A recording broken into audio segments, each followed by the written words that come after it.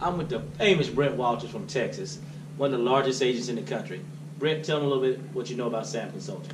So Mel called me a couple of years ago, and I was dealing with an agent, and two agents ended up being like 3 or 4 people, and Mel helped me organize it and structure the deal, make them understand the value, make me understand the value, and really put it all together and make it seamless, and all parties ended up winning on it.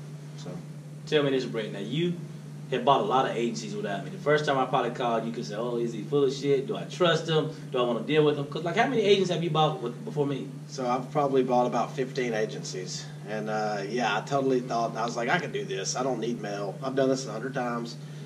And yeah, I mean, honestly, his expertise, he was a mediator. He helped me mediate the deal with the people, because honestly, the deal had fallen through several times, and he kind of came back and picked it back up and helped me close it out. So it was a good deal. Last before I let you go, what have you seen some of the biggest mistakes people who sell their agencies on their own make? Not understanding the value, not understanding the benefit maybe of owner financing, or maybe getting money straight from the bank. Or, I mean, really, there's so many mistakes that they can make. Because that's not their business. Their business is insurance, not being a salesperson for selling a book of business. And Mel, I think, helps people realize what to do. You mind telling people how many locations, how big you are? I have 8 locations, 36 million with Allstate, and probably about 15 million brokered. So, How long have you been agent? 13 years. Long as me.